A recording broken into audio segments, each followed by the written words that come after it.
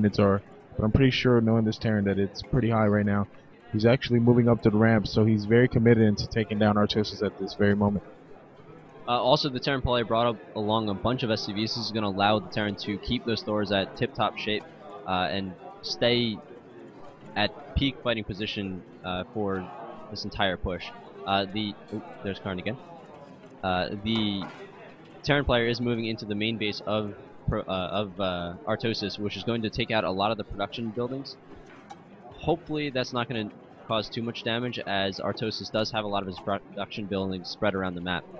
He does not need that fleet beacon anymore, so if it goes down, it's not too bad. He already has the upgrades he needs for the Void Rays. Yeah, very true. As you can tell, Artosis' food count down very drastically compared to what you saw earlier. He's just trying to get out mass doors against he's trying to get mass void rays, against those. As you guys know, with the new patch upgrades, void rays do extra damage to massive units, and also considering Thors are armored unit, so it's actually quite a bit of a perk. It all depends on how Artosis spreads out these void rays. He's done a good job defending this army, and it looks like the Terran just is going to run up some NECs up his ramp and get killed anyway. So the Terran is just pretty much building up another force, and he will be pushing up to see what Artosis has. I think those SCVs were pretty much just a scout. As you can tell, the scan goes down, so the Terran has a pretty good idea what's going on. He's going to start attacking. He's going to move his void rays in the back and send all his mass zealots in way, trying to create a choke. That is a lot of Thors. Wow. Yeah, EMP goes off on the Void Rays, taking out all their shields, and then their life goes down very, very quickly to that splash damage of the Thors. I don't think Artosis is going to be able to come back from this, and neither does he, so he does GG, putting it to 1-1 against OGS Goma, the Terran player.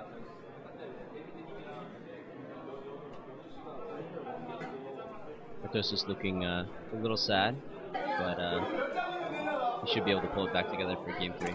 So we're going to jump directly into Game 3. It's about a few minutes into the game. Artosis did open a 1 gateway build again. Not quite sure what the Terran player did.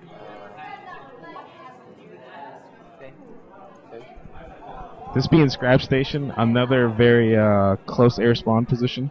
So it'll be interesting to see if this Terran player does go with a similar build to Metalopolis. Maybe pump out a few Banshees to harass the probe line and keep the Terran pretty much contained. Keep the Protoss very much contained. But as you can tell, this time Artosis is going to be doing like a one gate, one robo build. Try to get out that fast observer so he can scout and see if any Banshees will be coming his way. Yeah, seeing as Goma did do a heavy Banshee play last game, he is going to be a little extra defensive for something like that happening again. You really want to get that robo bay out early for the observer to be able to nullify Cloak. Hopefully he does get out enough Stalkers. He does have a ton of sentries here, which will help him guard his ramp in the event that the Terran player does any sort of proxy build or very aggressive one-base play. He does warp in a few Stalkers in the back of his base. And there, he does scout the Banshee just as it come out. That is very good observer timing from Artosis. He should have enough to be able to defend against this. He's going to be getting up a Twilight Council once again, hopefully for Blink. So this game is looking to be very similar to last game. Post air spawns just like in the last game, even though the map for last game was quite a bit bigger. It's going to be interesting to see how the Terran player reacts to not being able to get as many bases as on Metalopolis. So this Banshee is coming in. Unfortunately, Artosis did not have his Stalkers positioned completely properly. So that Banshee might have gotten a few kills, I'm not quite sure, but maybe he can take it. Nope, it does get away. So if the Terran player was being vigilant, he would have seen the Twilight Council going up and know exactly how to respond to this. So that Banshee provided very valuable scouting for the Terran player. He is going to be sending in a second Banshee, and this first Banshee does scout the expansion of Artosis as well. So Artosis is completely scouted. While he does have good vision of the Terran base, he doesn't have full vision. This pylon, again, like last game, it's great to have pylons out in different areas to be able to give you the ability to warp in units all across the map, but it does also create a slight liability for the Terran to be able to leverage to his advantage. Yeah, I agree with you on this, but as for now, Artosis is pretty much going to try to get his expansion up. He's going to be doing a pro transfer right here. Interesting to see how many moves. He actually, after this expansion, puts down 2 more gateways, so he gets 4 gateways up. So he has a steady stream of units that he can come in to defend his bases. Interesting to see what he'll tech up to. It looks like he got Templar Archives again, so we will be seeing Storm and feedbacks. It's all going to be depending on how the Terran player clumps up his units and how he micros in. Knowing this Terran from the last game, though, it looks like he's going to go with that same build and try to go out mass Banshee and mass Thor. I have not yet seen an armory out from the Terran player, but knowing how he's game style from the last game, we could see that. Yeah, it is quite possible. Here's the Thor. It does come out. This is very interesting, though, because it's hard for the Terran to get enough gas to be able to support both Banshees and Thors this early in the game. If Artosis were to do some sort of aggressive 4-gate build, he probably would have been able to beat it quite easily. But unfortunately, he did go for a fast expansion build, which is quite common on the Korean server, which is why the Terran player is probably okay with doing it. The Banshee's coming in here, doing a little bit more damage. Artosis did not react quite quickly enough with the Observer, so he does lose a few Stalkers here. Hopefully, yep, he does take out a Banshee. That still leaves the Terran to have a decent number of Banshees to do some harassment and scouting. 2 Banshees there, very, very hurt, so the Terran player is being very skilled with these, getting them out when they need to so they can be repaired and come back in full force. It's actually a good idea to do that. Yeah, and again, the Terran's doing a great job. He's pretty much just keeping Artosis contained.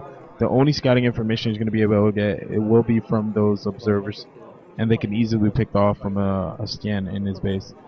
The Terran player is just constantly going from the main to the expansion, trying to pick off as many probes, be an annoyance to Artosis, and just making him produce more Stalkers. It'll be interesting to see if, when the Terran pushes out, if he's going to go with some Raven units again to try to drop down some point defense drone.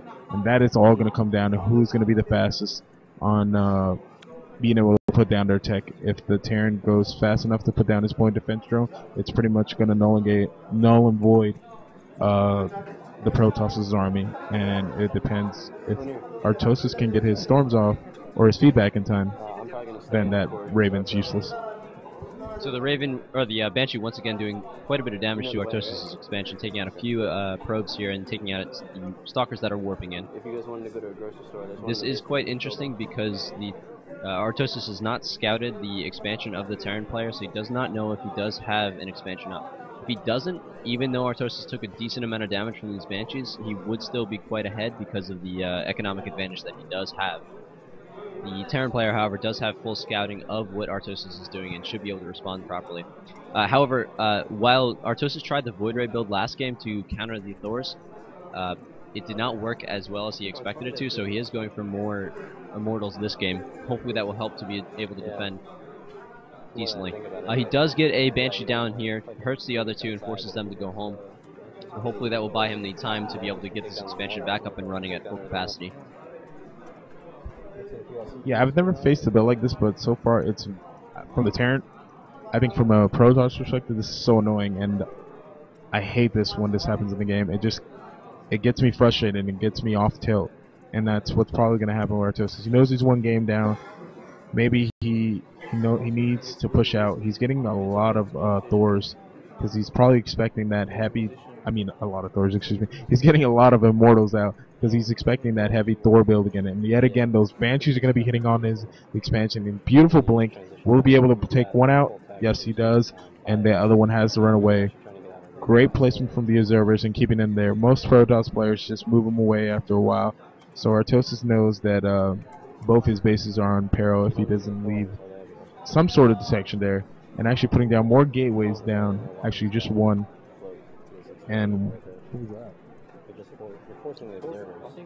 whoa! And he cancels his forge. And actually, Artosis will be able to scout down to see that Banshee is going back home.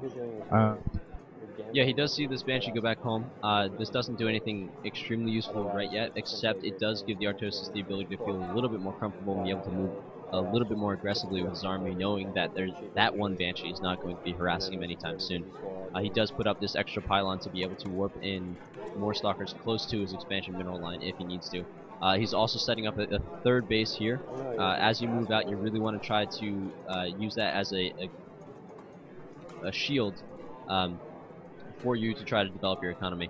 Unfortunately, the Terran player is coming in with a huge Banshee reinforcement army here into Artosis' main base, forcing him to pull back with an observer and several of his... Oh, actually, he's pulling back his entire army, also not mining for this entire period of time. Really, I think Artosis is not playing at his full potential right now. He is put off a little bit by this build and probably does not have much experience against it. The Terran player is doing a very, very good job of hitting exactly where Artosis is weak at any given time. Almost like he's using map packs, but he obviously isn't, since this is on land, and he would probably get shanked if he ever did something like that.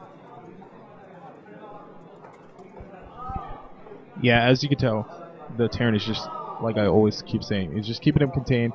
I do not know why Artosis have his whole army on one hotkey. He should probably try to split them up and keep a few stalkers at the base and always just click over to them. He's going to try to break down these rocks and just cut his way into his base. Yeah, he does scout that the Terran player does have a planetary fortress up at the gold base. He also sees that there weren't too many units there, or too many SCVs, so the Terran player most likely just got that base going up and does not have the benefit from it quite yet.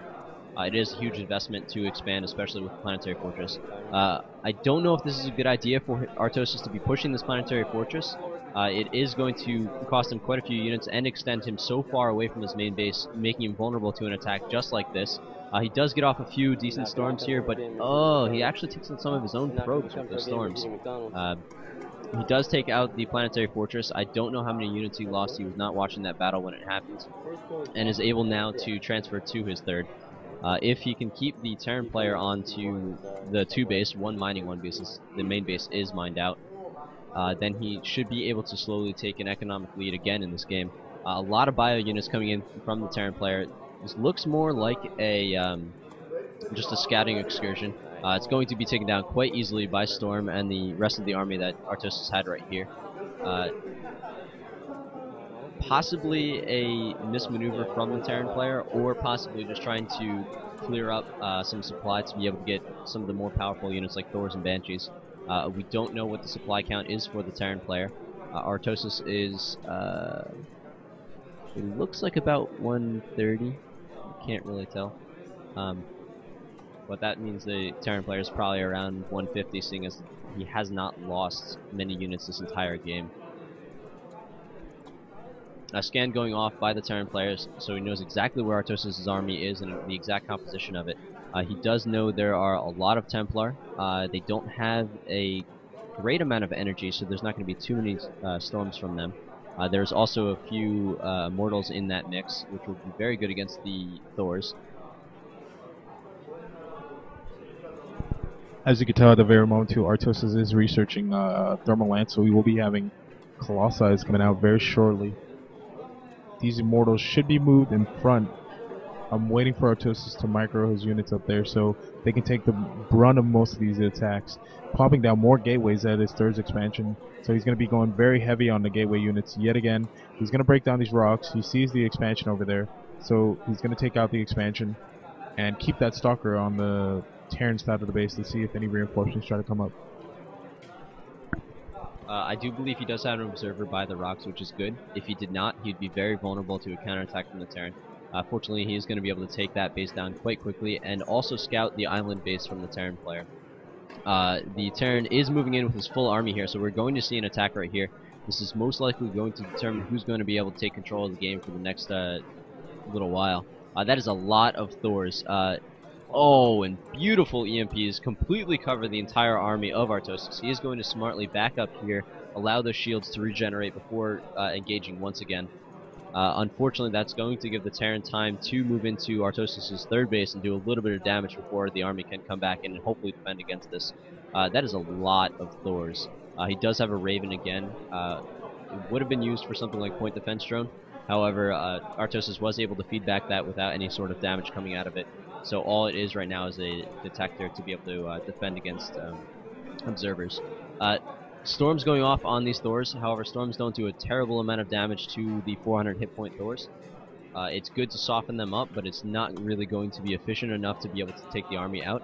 and Artosis does lose his entire main army. Hopefully he can reinforce enough here to be able to defend against this in his second expansion. But he also does need